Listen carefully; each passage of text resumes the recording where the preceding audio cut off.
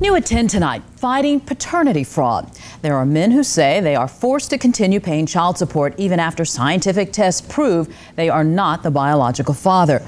Now they're fighting back, hoping to convince lawmakers to help them. I am a paternity fraud victim. Carnell Smith says it started 12 years ago when an ex-girlfriend called him and told him she was pregnant with his child. He accepted his responsibility and took care of the child until last year, when difficulties with the mother prompted him to get a DNA test. He also took a second test. That second test confirmed the first test, 0.0% paternity. Smith thought he'd be relieved of paying child support, but to his surprise and others like him, there is no law in Georgia that frees men of the financial obligation once they've begun the process of providing support.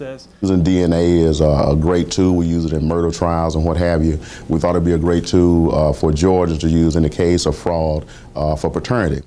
That's why Representative Stan Watson held a hearing tonight at the state capitol to hear more about the problem and how legislation might help. This goes on and on every day.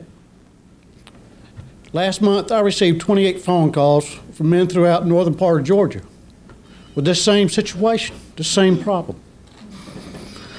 How long is this going to continue in the state of Georgia before our lawmakers do something about it? Ray Pitts heads up a group leading the charge to change the law in Georgia so that men who find out later through scientific testing that they are not the biological father of a child can legally put an end to their child support payments. Many of the men who spoke tonight say it's not right and they are victims. I just don't wish this on nobody. Representative Stan Watson says lawmakers are also looking at legislation already on the books in Louisiana and Ohio that allows men to be relieved of child support payments if it's proven later through DNA testing that they are not the biological father. The men who testified tonight hope lawmakers here will follow Louisiana and Ohio's